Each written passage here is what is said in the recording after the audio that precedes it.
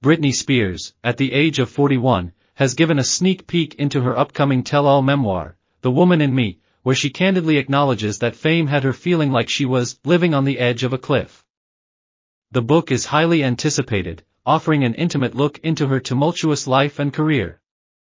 Britney's journey began as a child star on the all-new Mickey Mouse Club in 1989, catapulting her into global stardom with her iconic albums Baby One More Time, 1999, and Oops, I Did It Again, 2000. The memoir will also delve into the long-standing conservatorship controlled by her father, Jamie Spears, from 2008 to 2021. Britney expresses gratitude for the #FreeBritney movement, which advocated for her freedom. The book's summary promises a story of freedom, fame, motherhood, survival, faith, and hope.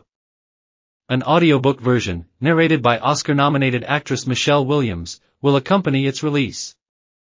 Britney's therapy played a significant role in the memoir's creation, as she sought healing and therapeutic expression. Despite the emotional challenges, Britney eagerly anticipates sharing her story with the world. The Woman in Me is set to release on October 24, 2023, marking her contribution to the family's literary tradition, following her mother and sister's autobiographies.